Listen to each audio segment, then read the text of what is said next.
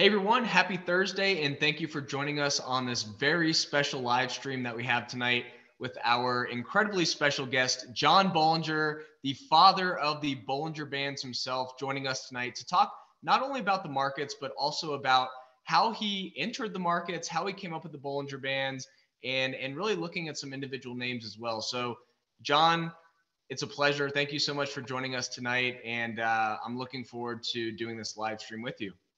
Oh, it's my pleasure entirely. Thanks for inviting me, Jake. Hey, you're very welcome. And before we really jump into some broad market charts and some individual names, I really wanted to kind of do a small interview, maybe 10 minutes, just, how did you get into the markets and how did you come up with the Bollinger Bands and in the process of looking at really standard deviations around means in the market? Well, I guess you could say I got into the markets when I was a small tyke. My grandfather gave me a few shares of a company called Fruhoff. It was the technology play of its time. It was the very beginning of containerization, and Fruhoff made truck bodies. In essence, it was the technology play of its time. And from that time until, I don't know, I was a late teenager or something, the stock went from being a monster to zero. So that was my introduction to the markets. Love it. But in a more serious sense, when I was in my late 20s, my mother was trying to retire, and she did not trust the financial advice that she was getting. And so she suggested that, I should run her financial affairs for her, which I didn't mind doing. The fact is that I didn't have any idea what I was doing in terms of running somebody else's money. So the next couple of years were interesting. I tried all of the traditional methods, fundamental analysis and brokerage house reports and such like that. And I found myself, as I looked at the results and what was happening, I found myself drifting towards technical analysis. And eventually I became, almost a pure market technician. And my results started to improve. And that's been my path ever since. Awesome. And what really kind of introduced the concept of Bollinger Bands, and how did you even come up with, this new way of looking at kind of outliers in the market almost? So back in the day, we used trading bands. We kept charts by hand, of course, as you might imagine. We used trading bands. And what we did is we drew a moving average on the chart, and then we used an overlay to shift the moving average up and down by some fixed percentage, typically, 5, 7, 10%, something in that range. And that's, we call those percentage bands today, but we just called them trading bands because they were the only type of trading bands we really had in those days. The problem with that is when you draw those charts by hand and you plot the bands for different stocks, for different indices and such like that, that the bands have to be of different width in order to make them work. And what happens is that you let your emotions into the process. If you're bullish, you draw the bands in a bullish manner. And if you're bearish, you draw the bands in a bearish manner. And so that's obviously not a good solution. We were looking for a way to make bands adaptive. At the time, there were no other adaptive bands that I knew about. And I was an option trader. I had started trading options pretty seriously a couple of years before. If you're an options trader, one thing you have to have is a good estimate of volatility in order to price options correctly.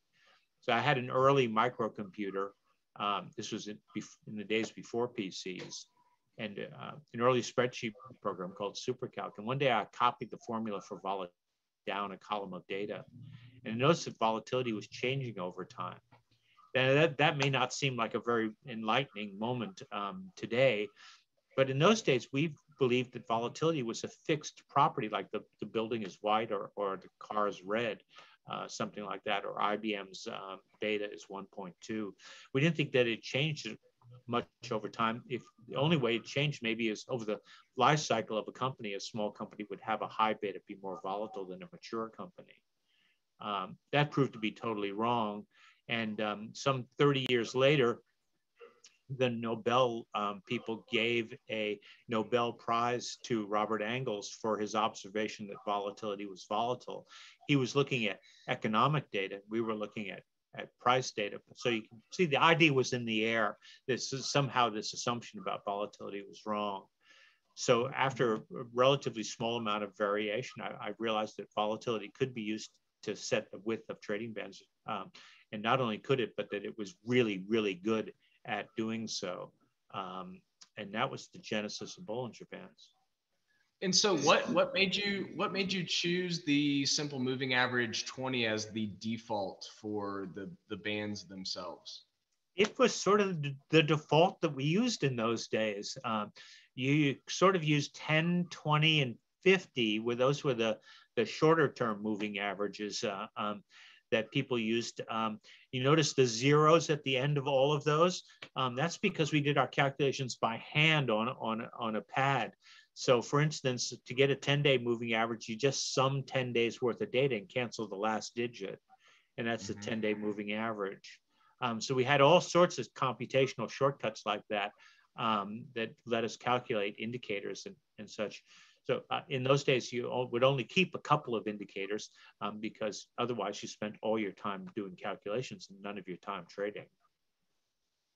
Hey, makes sense to me. So before we really dive into some of these individual names, let's jump into the broad markets and just get an idea of kind of, using the Bollinger Bands, using the Bollinger Bands percent band, as well as the band width.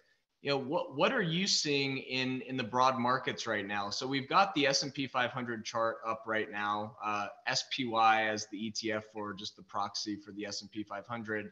How would you decipher this chart, and what are you seeing in the broad markets right now, maybe moving forward into the end of the year, looking at just the basic daily chart with these bands?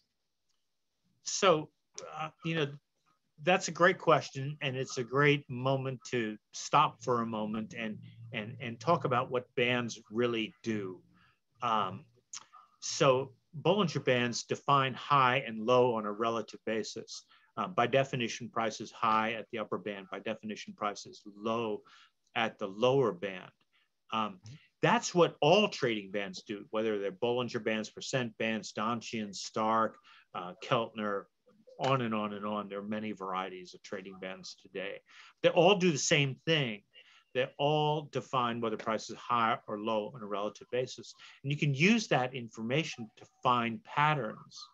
The name of the game for me, and I think for many other serious traders, is to find entry points where there's not a lot to be risked and the potential is greater than the amount to be risked. Typically, you want to see that ratio be 2 to 1 or better. So if you're going to risk, say, in a typical trade on a stock 4 or 5 points, then you want the potential profit to be more like 10 or 20 points. So if you think about it for a minute, Jake, there are really only two avenues that you can go down to improve your performance. The first one is what we just talked about, risking a relatively small amount for relatively larger gains. The second one is to improve your success rate, the number of winning trades versus the number of losing trades. If you look at those two ratios, over time, those are the ratios that determine your ultimate results. So if you look on the left-hand side of this chart that you have up here, what you see there is called a W bottom. You have this, right there, that's the left-hand side of the W, and that's the right-hand side of the W. Together, if you sort of see the capital letter W with the little rally that takes you up toward the middle band in between. Yeah, that's the idea. So when you get a W like that, the first big up day after that red bar there, that's the confirmation day, and that's your entry day. So if you look from there to the lower band, that's the amount you're risking, because you make a new low, you're wrong. That's not a W. You've misinterpreted or misunderstood, or the market's just changed its mind. So that's the amount that you have to risk. And so the very first target is a trip to the upper band, as you can see, was made here. We immediately tagged the upper band. Then you spend a couple of days consolidating around, I'm sorry, the middle band. You spend a couple of days consolidating around the middle band, and then you go to the second target, which is the upper band. And so you look at that relationship. That's about 2.5 to 1 in terms of what you had to risk to where your first target is. And then you proceed to walk up the upper band. So that's the sort of thing that we look for in this sort of trading approach. We look for a low risk entry point where we have relatively small amount of risk and potentially larger gain. And we use a confirmation day. We wait for a confirmation day to improve the odds of our success. So we're dealing with both variables at the same time within a trading band framework. That's for me, the name of the game in trading bands. Now that works for lots of different entry techniques. We just looked at a W here, but there are many other entry techniques and exit techniques that one can use with trading bands. But the basic idea is always the same. We're looking for a place where there's relatively small amount of risk, larger potential, and the odds of our success are in our favor. Makes sense. And I think a lot of people maybe, look at the upper Bollinger Band when the price gets there as bearish. Now, is that always true, or when you start to breach that upper band, never true? Okay. Never true. So that's the beginner's mistake for all trading bands, for whether they're Bollinger Bands, whether they're Keltner bands, Donchian, percent bands. Everyone wants a tag of the upper band to be a sell signal and a tag of the lower band to be a buy signal. It just doesn't work that way. So, you've got that little orange circle on there. That's a tag of the upper band, right? We actually managed to close outside of the upper band on that day. And did we go down from there? No. Should the expectation be that we go down from there? No. You've just put in the W bottom. All the parts and pieces are in place. From there, you look for a rally to continue, and that's what you got. So this idea that somehow a tag or a touch of an upper trading band is a negative event, and a tag or a touch of the lower Bollinger Band, or any other trading band for that matter, is a positive thing, is simply not true. Trading bands define whether price is relatively high or relatively low, and you can use that information in combination with other indications to develop rigorous trading systems. But there's nothing about a tag of the upper band or the lower band that in and of itself is a signal.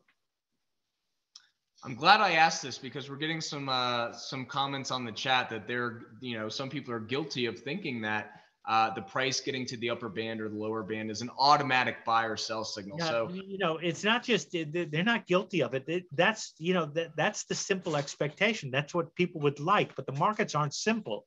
This isn't an easy business. This is in fact a business, right? And you have to treat it like a business. Trading is a business, and your trades are your inventory, and you have to manage your inventory.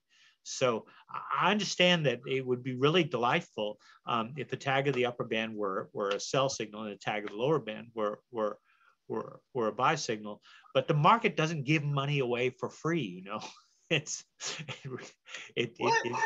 just harder than that. I understand some people, in crypto have bought, coins for 0.00000001 and seen them go to $1, right? And they feel that it's free money. But in beyond a lucky event like that, the market's about work, and it's hard work, and you need discipline. I love it. Now, if we were to look at the most recent price action today, we had a decent candle here. Would your target be a function of the upper band, or is it a function of price action? If we break X high, then our next target is the band. How do you kind of look at the current price action in relation to the bands, and kind of get a thesis on what's maybe to come next? I don't. I love it. I love it.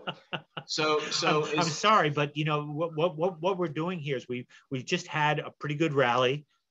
We've separated from the upper band, pulled back a little bit, and are trying to make a new high. So we're in a consolidation mode. You can see that consolidation mode by looking down the screen at that bottom indicator. That's bandwidth. We'll talk about that in a couple minutes. But that bandwidth declining like that means that the bands are tightening. They're coming together, which is what you typically see in a consolidation. So in this particular moment, there's nothing to do from a Bollinger Band perspective, but wait for a couple more bars to see how the price structure develops and see whether we're in accumulation phase, which I do think we are, or a distribution phase. Right now, we're really on the knife edge there for the broad market. This is SPY, you said? Yes, this is SPY. Yeah, I can't see the price scales or anything like that on my screen, so a little hard for me to tell. But so it's not that we're in limbo, it's just that we're in process and we're looking for a sell signal. Now, if we break down from here, then we'll have sort of a sloppy top. And that's the nature of trading, sloppy tops versus better defined bottoms.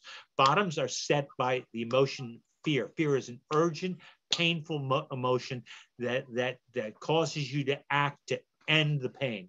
Tops, on the other hand, are completely different psychologically. They're big, soft affairs. Everybody's, maybe you're afraid that it's a top, but really, you've just made some money and you're feeling good. Everything's okay. And it just takes longer for a top to develop, and they're less clearly delineated. They're sloppier. For example, we talk about W bottoms, very sharply defined pattern, right? But for tops, the pattern you more often see is called three pushes to a high. It's a more complex pattern that develops over a longer time. And maybe there's a little bit of that there now. It's not clearly defined yet. But if you look about a third of the way from the right-hand side of the screen, you see there's a red candle there. Yeah, so that, you go back one bar, there's a black bar right before it. That's maybe the first push. Then I think you can be able to pick out the second push pretty easily. Right? No. Yeah, there you go. There's your second push, and we may be in the middle of a third push, but we need confirmation, and that hasn't shown up yet. So it's just opinion now. It's not a fact that you want to act on. Mm-hmm. And what would your definition of confirmation be? Would it be a break of a previous high, or what would that look like? Big ugly candle, negative price action of some sort, support breaking, a moving average breaking, could be any number of things, but it has to be evidence, negative evidence, and we just don't see that yet. It makes sense. Well, we got about 5 more minutes to check out some more broad market names. The Qs are another one that had a pretty good day. We actually hit new all-time highs today. What, are you thinking kind of, have we gotten past that confirmation where we're breaking this previous high, or do we still have some price action to prove that we're kind of on the next leg up? Well, this is obviously a more constructive chart than the last one. We have more upward price action recently, and as you pointed out, they ticked a new high today. The thing with the Qs, we call them the cubes, but That's another story. The thing with the cubes is that if you look at the underlying statistics, it's really a mess. So you've got just a very few stocks driving this to a new high. We all know the names. They're your Apples and your Amazons and your Nvidias, and it's a list of a dozen names that's lifting this, and the rest of the list is doing really pretty poorly. If you look at the NASDAQ composite itself, the big NASDAQ index, actually have more new lows, more 52-week new lows than new highs here. And that's very dangerous to see an index go up with that sort of internal deterioration. So I find this pattern pretty constructive here.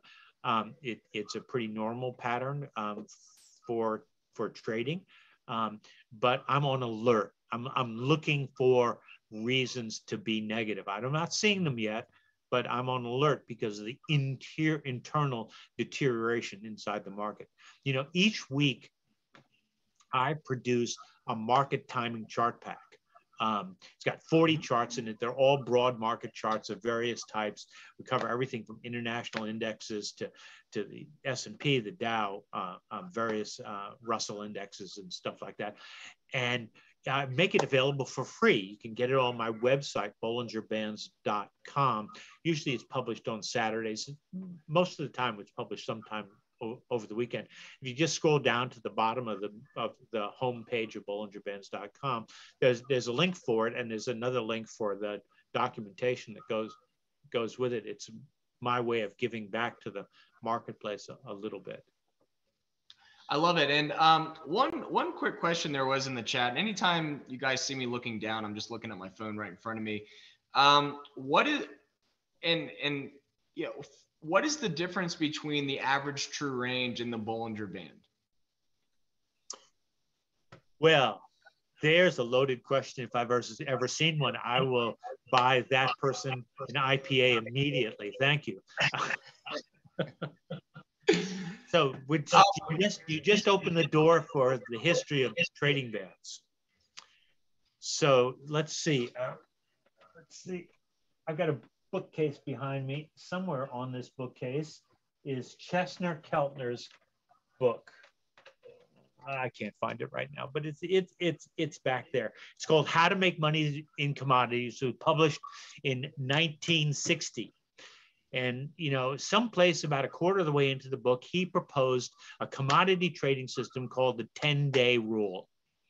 And that is the origin of sort of modern adaptive trading bands. It was not presented as trading bands in any way whatsoever. It wasn't even really, it was a commodity trading system that was always in the market.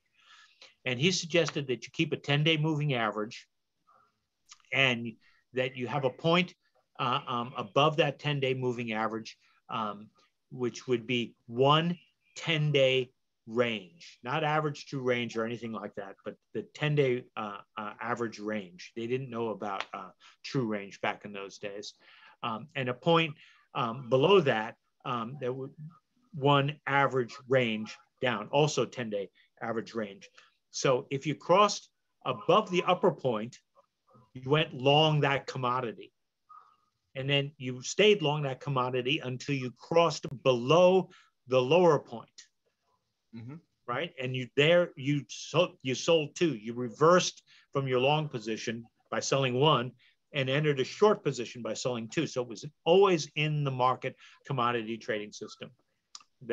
And so that idea, that trading system was lifted out of that book by some traders in Chicago in the 70s. And from that, they created what we now know as Keltner bands. Chester Keltner himself never created a trading band. It just wasn't something he did, but it was done by other people in Chicago, maybe 10 years, maybe between 10 and 15 years later. I've never actually found out who did it. It was supposedly a private trader. You know, it's like so many things in the stock market, because people don't publish their ideas. It's very hard to understand exactly who the credit should go to. So that became sort of the first adaptive trading band. The second one of a similar vintage was created by a very famous guy by the name of Donchian. We call these Donchian bands, and these were the trading bands that the turtle traders use. Those have a similar simple definition. They are, the upper band is the highest high from the past N days, and the lower band is the lowest low from the past N days. And you're always one day behind, so you can, you know that if today you closed above yesterday's band high, that's a buy signal. And again, if you close below yesterday's band low, that's a sell signal. So both of those were actually trading systems, not on trading bands so much. But today we chart them, and they've become trading bands. So the question is about average true range versus standard deviation, which is what Bollinger Bands use. And so if you look inside the calculation for standard deviation, there's a little bit of magic, a little bit of mathematical magic. And that is the way you calculate standard deviation is you take an average and you calculate the distance from that average to all the other data points in the window that the average was used. And that's the raw data. But if you sum that data collapses to zero, right? Because some of them are going to be above the average, some of them are going to be below the average. So how do you avoid that? You square those values, and that's the magic. Because if you square a small number, you get another small number. But if you square a big number, you get a really big number out of the calculation.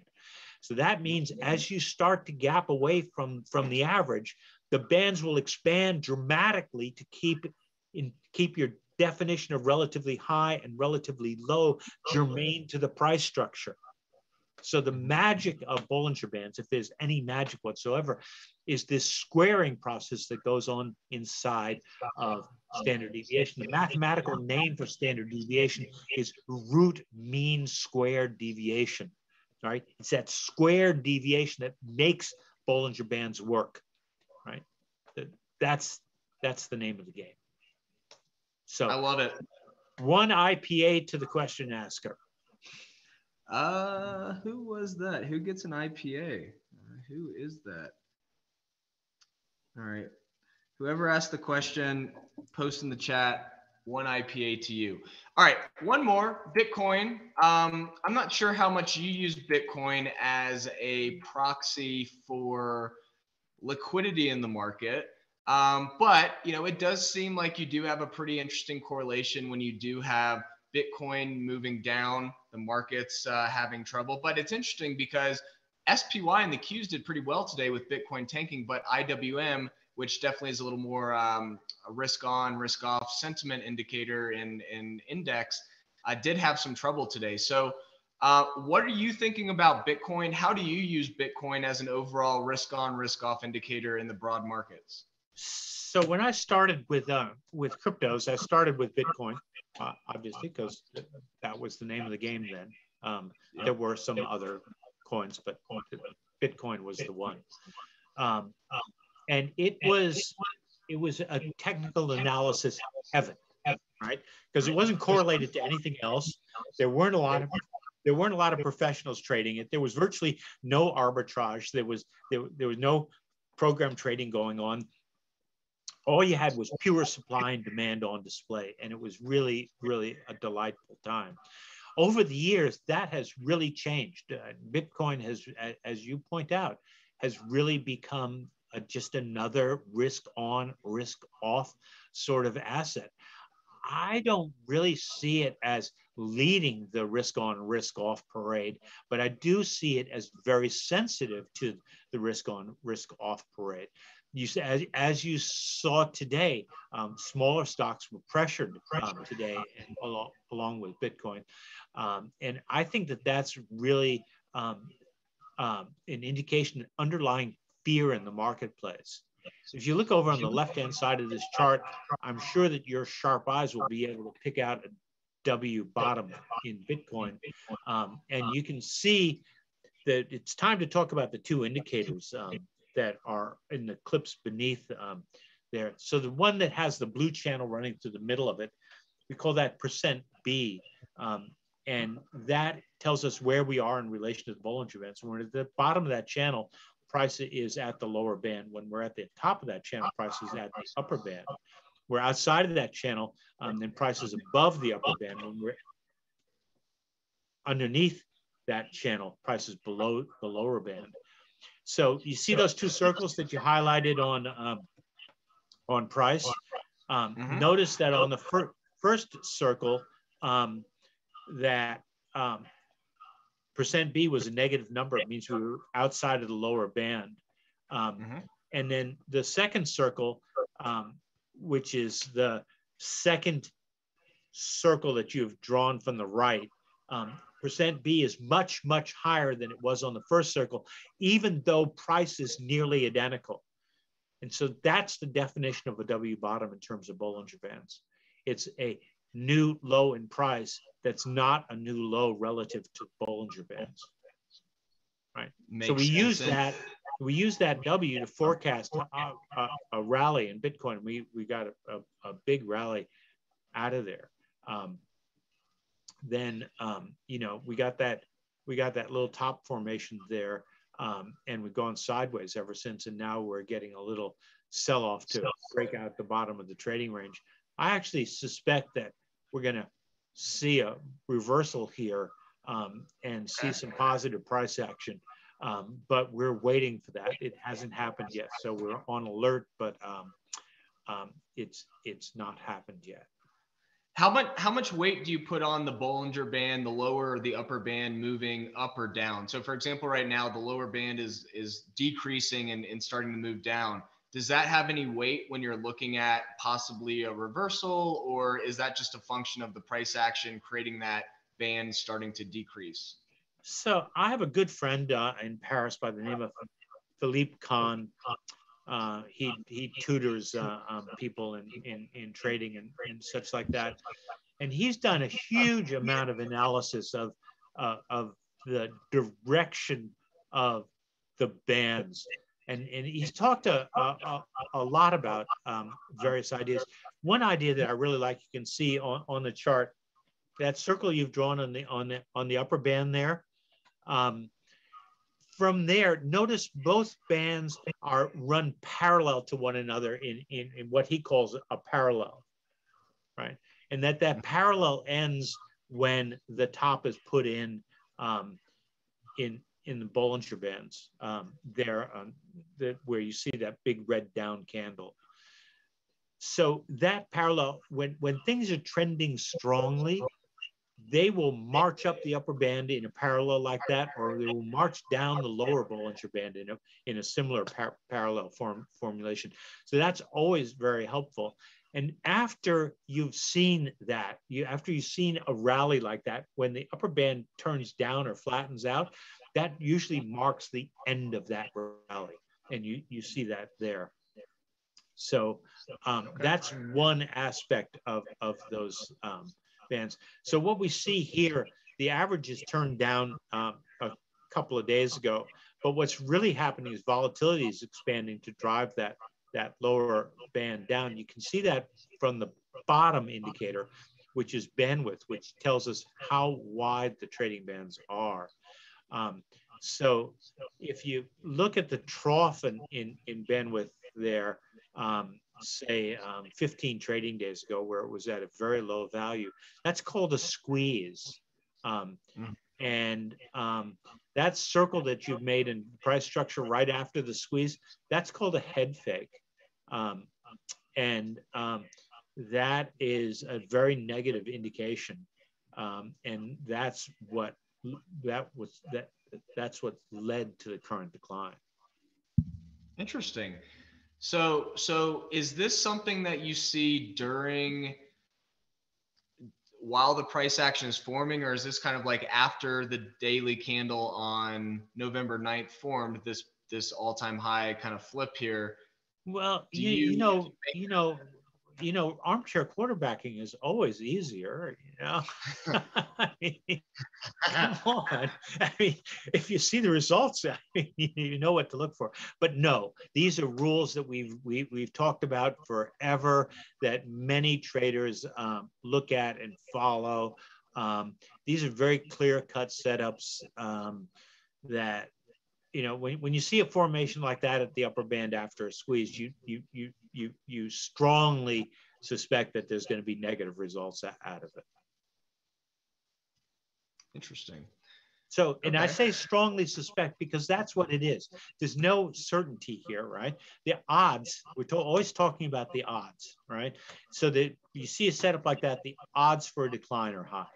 That's a much better way to put it. People want, certainty in the trading business. And, at least I've never found any certainty. Makes sense. Now, so we went over some of the, the ways that you look at the Bollinger Bands, the percent B, the bandwidth.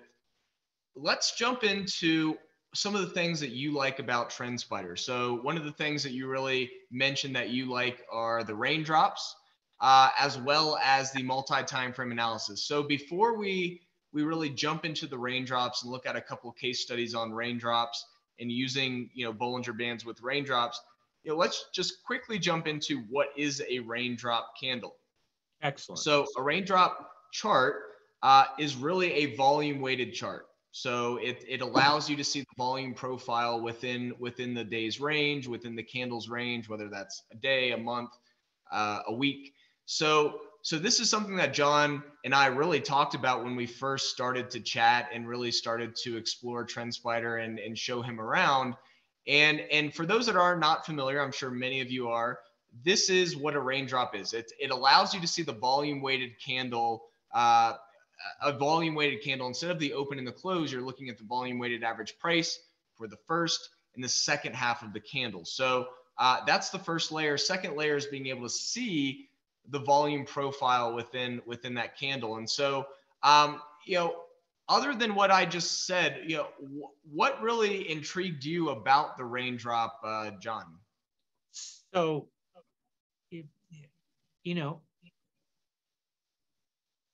we were born with a really powerful pattern recognition engine, one that goes all the way back to man's early days when being able to sort out the tiger in the jungle from the background was the difference between living and dying. And anything that we can do that improves our ability to recognize patterns, I think is really terrific. When I started in the business, we used bar charts. It's just a vertical line connecting the high and low for that time period with a tick off to the left for the opening price and a tick off to the right for a closing price, if you were fancy. But many people just use this simple little line. The first enlightenment came when I'd been in the business 5 or 6 years, and a guy in Chicago went to Japan and saw candlesticks and took a book written by a Japanese commodity analyst by the name of Sheiki Shimizu and had it translated and reprinted in America, and he sold them to traders on a one-off basis.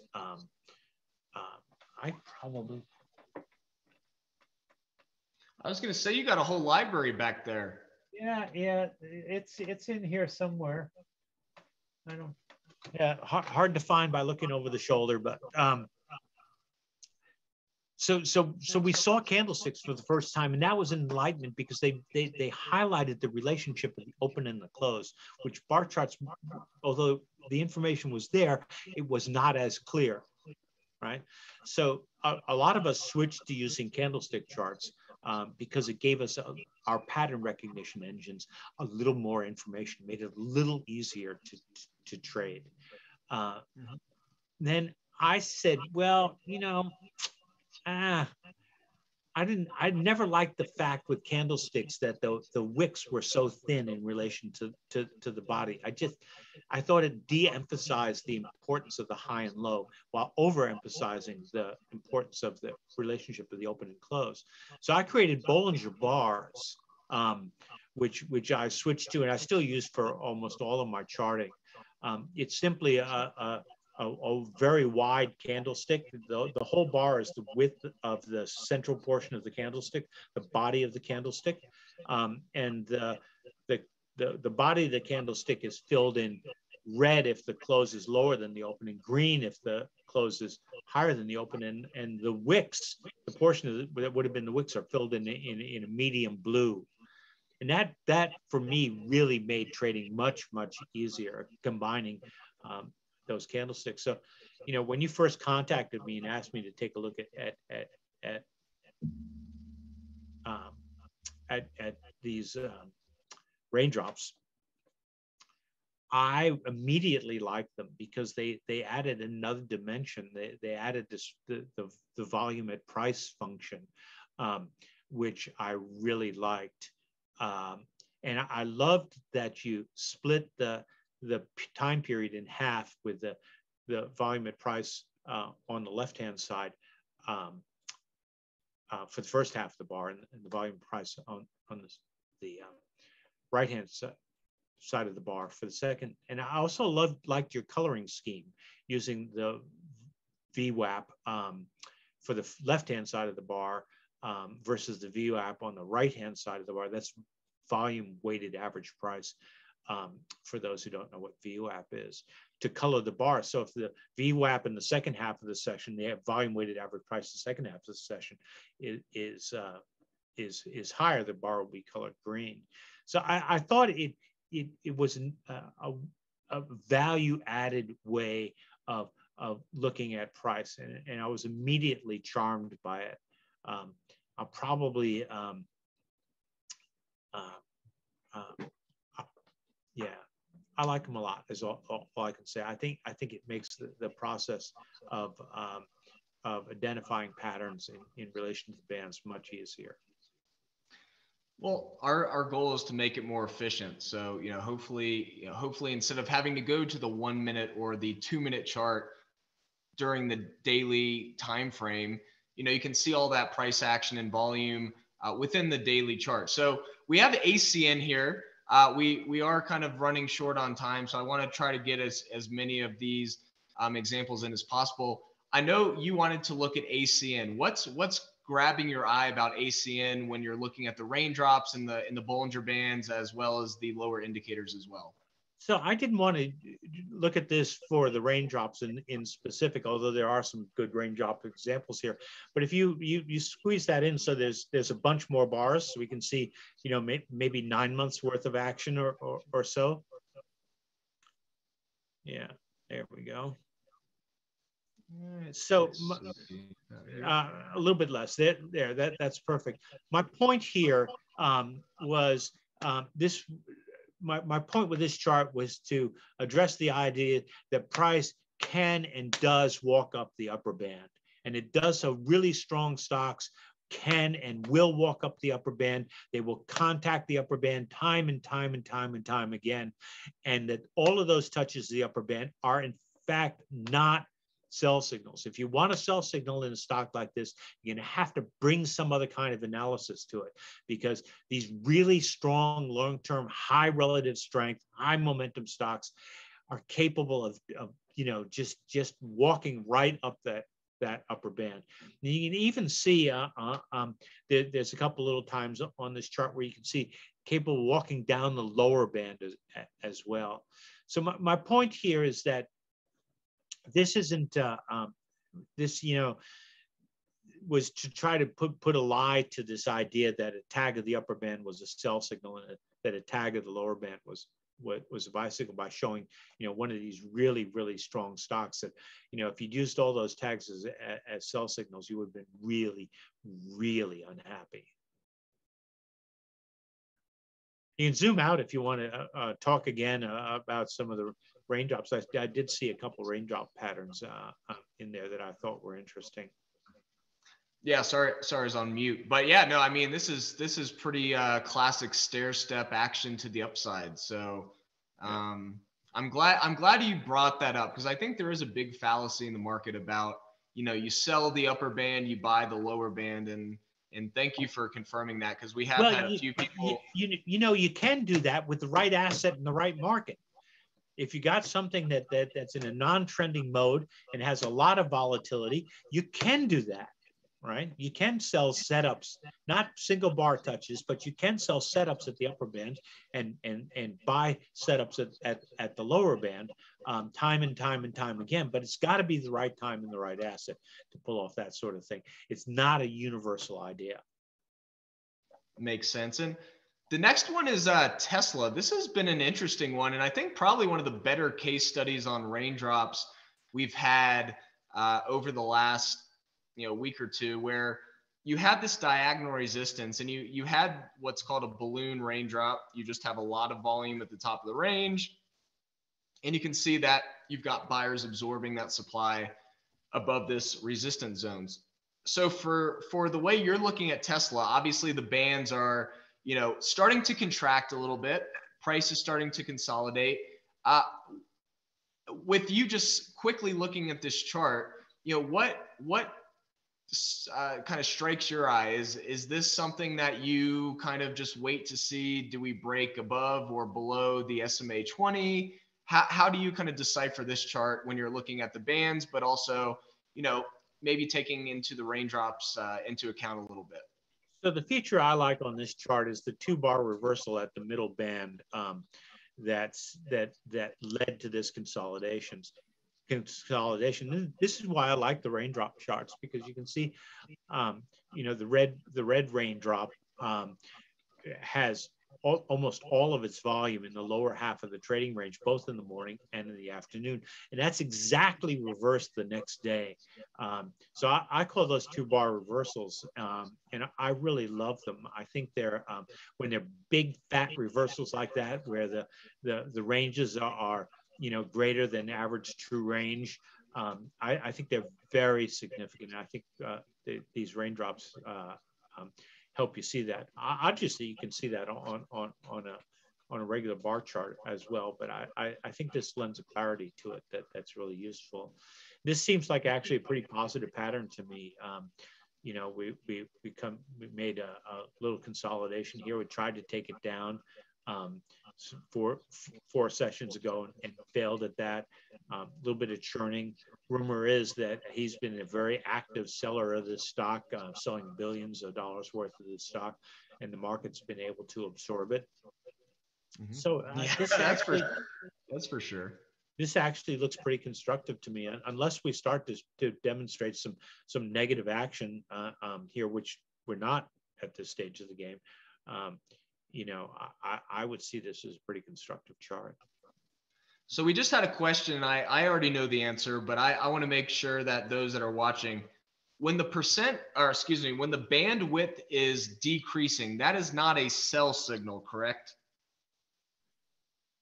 Well, it could be as part of a bigger setup, like as part of a topping formation. Often bandwidth will turn down in the midst of a topping formation, and that's a piece of evidence to use in that. But there's nothing about a turn down in bandwidth in and of itself that's a sell signal. Makes sense. So let's jump into another part of TrendSpider that you really like, and that's something that I remember I tried to show you a lot before we finally got in touch and started chatting. And that's the multi-time frame analysis, really the ability to see a Bollinger Band, let's say a weekly Bollinger Band on a daily chart. So I know we had a couple tickers that we wanted to look over. Let's look at GSK, GlaxoSmithKline. That's one that you wanted to check out. And what with GSK is what is really kind of catching your eye. So I'm going to turn on the daily width and the daily bands, and then I'll turn on the actual weekly Bollinger Bands here. what's interesting is you've got a couple times where we did actually have that break of the upper band on the weekly chart on the daily side of things, and you did have a reversal. Is there any difference between being on the same time frame, let's say the daily candle breaking the daily Bollinger Band versus the daily candle breaking a longer term time frame? So this goes back to how we kept charts in the old days by hand. You know, we would keep basically two kinds of charts. Some crazy people like myself kept short-term charts, but most of us kept daily and weekly charts. But you know, you've got a lot of paper charts and you got a lot of stuff going on. So what we would do is we would take the information off the weekly chart and plot it on the daily chart. So even though you'd only have a data point every five trading sessions, it gave you a longer term reference for what you're working with. The stock or index or whatever. Once you turn both on, both the 20-day and the weekly. Yeah, there you go. So you know, this is just sort of an effortless version of what we used to spend a lot of time and effort and energy doing. So let's just look at one trade here, give you an idea. So we're going to look, if you look down at bandwidth on the toward the right hand side of the screen, there's a big trough in bandwidth where the values are very, very low. Low, yeah, there. So that's a squeeze. That's a trough in bandwidth. And notice what's happening here, right? That you have support coming into the squeeze at both the lower daily Bollinger Band and the lower weekly Bollinger Band. And I just love that sort of thing when you have this confluence of indicators. We call this in the business a logical place. Often it's defined by price of a prior high or prior low, prior consolidation range, something like that. But they can be defined by indicators like this as well. So this is a logical place, and you see the rally coming out of the squeeze that carries prices pretty dramatically higher here. A squeeze is an anticipation of higher volatility. So it just combining this daily and weekly analysis just gives you a little bit more edge than you might have had otherwise. And I really like that. Yours is the first platform that I've seen that made it easy to do this. One question I have. So when you're looking at these troughs on the Bollinger Band width, do you have a threshold? So I'm seeing that the y-axis is 1 to about 7, what I'm looking at here. Is there a threshold of like a low bandwidth? So like below 2, or is it relative to whatever stock you're looking at? Well, it's going to be different for every stock. Some stocks are going to have a bandwidth range of say 2 to 15. Some will have a bandwidth range of 10 to 50. I mean, different stocks have completely different volatility characteristics. So bandwidth's going to be different for them. So I always look at them in terms of time. I look back and see the prior troughs and see for that individual item where those troughs were made, prior peaks, where those peaks were made, get some sense of what's high and low for bandwidth for that individual item. Got it. So it's really all relative. It's kind of based on the personality of the stock, essentially. Everything is relative. That's we live. Traders live in a relative world. There are no absolutes. I know that lots of people would love to have absolutes, and if you go over on Twitter and there are people promising you absolutes right and left, join my group and bang, we'll give you the truth, an absolute, man. Well, we all know that's not going to happen. You know, there's no Santa Claus either. I Yep. hope I'm not. What? Oh no. Yeah. So you know, for some people who are looking at, Santas are in short supply this year. They say so. There actually may be no Santa this year. Yeah, you never know. He could be stuck in a cargo ship on the west coast somewhere around LA. Yeah. So bandwidths are not oscillators, is what you're saying. They're not oscillating between 2 and 5. It's completely a function of really the personality in each stock, as you mentioned. Now let's go to another one. Everything I do is relative, and I think that's really, really important to understand. Remember my definition of Bollinger Bands. Bollinger Bands define whether price is high or low on a relative basis. That's the core of everything I do. I love it. Now, you do use these on Forex as well. Do you trade Forex actively, or do you just use it as a proxy for maybe some other variables in the market? So I put a Forex item on here because I just wanted to make a point, an odd point that I think most people haven't thought about, but is really important. Forex trading is pairs trading. You're long one currency, short the other currency, right? It's like Bitcoin trading is pairs trading. Or trading something like Ether is usually pairs trading. You're long Bitcoin, short Ether, or long Ether, short Bitcoin, that sort of thing. All of those are pairs. Long Apple, short IBM. They're all pairs, and pairs have a unique characteristic. They are what is known in the statistical world as stationary. They have this property, the actual name of it is stationarity. And that means that for pairs, tops and bottoms are the same. For stocks, for indexes and stuff like that, tops and bottoms are not the same. We talked before about fear and greed, and fear delineating bottoms in the stock market much more clearly. But in pairs, they're mirrors, right? Tops form the same way that bottoms form.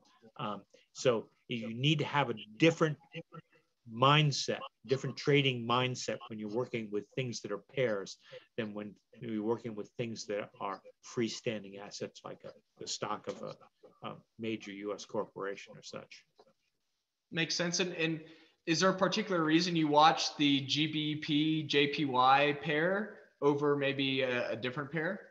Easy to trade. Okay. So do you? It's a nice liquid pair. They do a lot of they do a lot of dollar volume in it every day. And I mean, there are some pairs that people trade that trade by appointment only. I have no interest in those whatsoever. I want something that's nice and liquid and with a lot of interest on both sides of the equation. So this just happens to be one. I picked it more or less at random. No, Makes that's sense. not true. I didn't pick it at random. I actually followed this pair, but I mean, I didn't pick it because it's special or something like that. Do you use the Bollinger Bands any different across different markets? So Forex, crypto, well, that's stocks. That's what I was trying to hint at. Bollinger Bands for pairs are different than Bollinger Bands for freestanding assets, right? The price action is more symmetrical. Yeah, I'm seeing kind of like a couple times where you do have a pretty predictable bottom on some of these lower band touches and that type of thing. But then, as soon as you think you've got it, then all of a sudden you hit the upper band and you just continue to move up. So it's interesting to see that, this particular pair, has some different ways that it's respecting these bands a little more than what you'd find in stocks. But by now you ought to be able to see the difference between those two things that you just pointed out. The bottoms that you pointed to all have patterns to them, and the top where we tag the upper band has no sell pattern to it. Yep. And do you do any back testing of bands, or do you just kind of, as the price action evolves, do you just take it as it is, or do you look at a specific ticker or pair and say, okay, well, this has a better chance of bouncing off the lower band or the upper band, or does that not matter? We do testing. I mean, yeah, we're computer friendly here. You know, we use the tools that are available. I mean, I don't mean to be sassy about that, but you know, yeah, of course, yeah, we want to, you know, but and this is probably a great closing comment. We really believe in first principles, the basic operating mechanisms of the market. People always ask me the question, how come Bollinger Bands still work? Well, how come they haven't been arbitraged away? They're so popular. They're on all the software. You can see them everywhere. And the answer to that is pretty straightforward. It's because they touch a first principle of the market, and they're not going to break unless the market breaks. All right. If you physically change the structure of the market, then Bollinger Bands will physically change. But Bollinger Bands are based on a first principle of the market, and that's volatility. Root mean squared volatility specifically. So they're robust. They're good. The other thing they are is something that they are not. They're not a system, right? So they're a tool, and everybody uses them in different ways. So if it were a simple system with a simple set of rules, they would have the usefulness of Bollinger Bands percent B and bandwidth would have been arbitraged away long ago. But they're not. They're just a set of tools that define price, whether the price is high or low on a relative basis. And what you do with those definitions is the key, not the definitions themselves. I love it. Last question before we head out. I want to respect your time. We're right at an hour. Do you have a preference? Do you use log scale over linear scale when using the Bollinger Bands? Does that mess up the chart at all, or does it really matter at all? So I like semi-log scaling, which is to say log scaling on the price scale and normal scaling on the time axis. I like log scaling. The problem that people have with it is that, especially for low-priced items, and in volatile times, the lower band can be driven below zero, and that plots terribly on log scaling. So for normal things, you know, like, you know, things that are priced normally, then log scaling is just fine. For very low price things that have a good bit of volatility to them, log scaling produces, there you go, produces some dramatically ugly looking charts. And since we're in the business of trying to produce things that are pleasing to look at, that help our pattern recognition engine work, you want to avoid things like this.